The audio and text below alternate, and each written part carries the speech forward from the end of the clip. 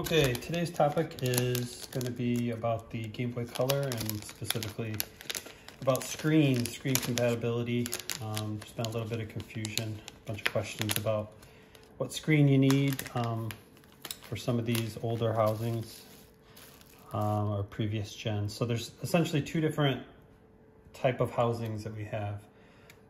Three if you count this, but these two are the same. So we have the front only.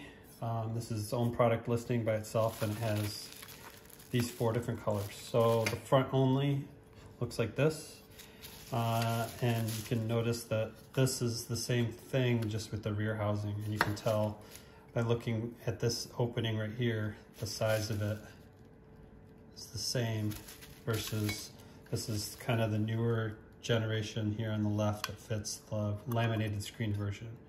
So I think they're calling I think Funny Plane calls it 2.0, Retro Pixel 2.0. It's a Q5 screen. So that fits this, it's laminated.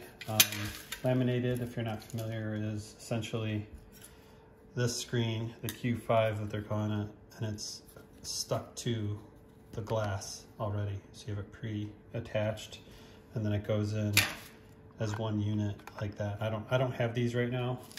I'm not sure if I'm gonna stock them or not yet, but so there's plenty of vendors out there that actually have these, so, or the screens that fit these. So then these, so this is 2.0, Retro Pixel 2.0, Q5 2.0. It'll also fit technically if you for some reason wanted to fit the Q5 screen. I mean, it'll fit, meaning there's room for it. You can see you'd need something to 3D print something. There's actually too much space. You don't have to cut anything, but you'd have to devise some sort of method, tape it, if you wanted to use it with this is what's called the 1.0, I guess you'd call it, the Q5 by itself, Retro Pixel 1.0. It's the same screen, it's the same kit essentially. It just doesn't have it glued to the front glass. So this, what these other screens or other housings are for, this one and this one are the same. So what these housings are for is they're designed to fit the Q5 screen, again, non-laminated 1.0 version, or I purchased a stock of these. So these are generically called the IPS screen. Even though it's probably not the best name for it, but you'll see here, the shape is a rectangle. It's more of, they're both rectangles, but this one's a lot longer in length, and it'll fit just like that.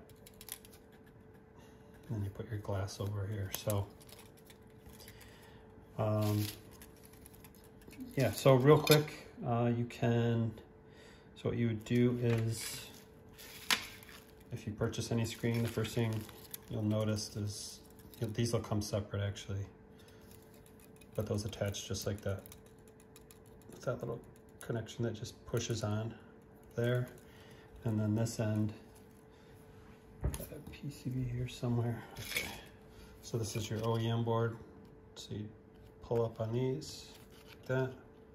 Pull it out, and notice the conductive side of this flex is right there, those gold. It's facing that way, so you do the same thing. So you connect this into there, and then you have to do the opposite, lock those in place. And then once you do that, you can either connect it up to a power supply, or especially if you're doing the front only and you're putting on a plastic housing on the back. So you take your back and you kind of temporarily assemble it like that, put in your batteries.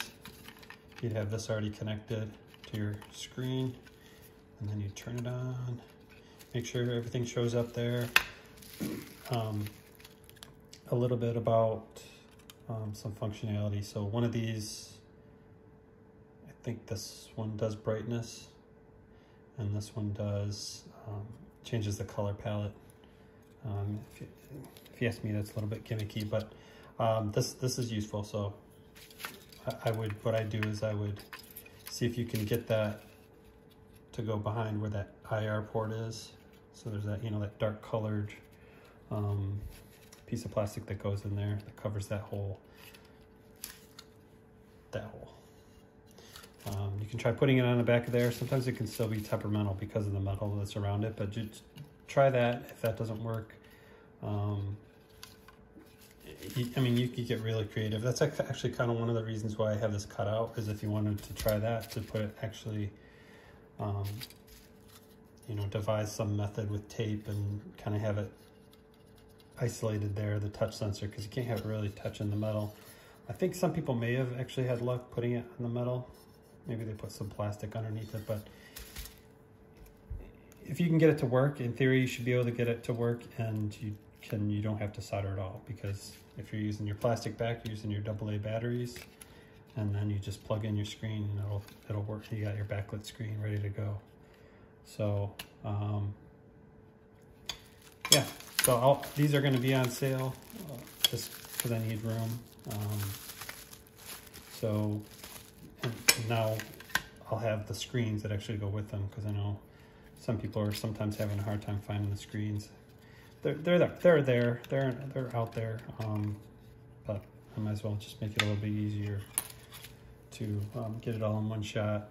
But you will need a rear housing of plastic of some sort. There's just tons of colors, and if I had to stock all these plastic parts, it would just, I don't have a lot of space, honestly, so I have to be careful about SKU proliferation and the number of items I offer. So that's exactly the reason why I'm trying to get these out.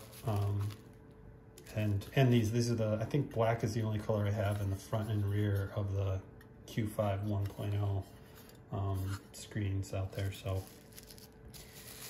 I hope that helps. Just knowing that there's a couple different screen options, and there's a couple different, well, just 2 different front housing options. Yeah, so I just thought a video might be the best to explain some of that. If you still have questions, go ahead and send me a message via our website, and I'll get to you when I can. Thanks.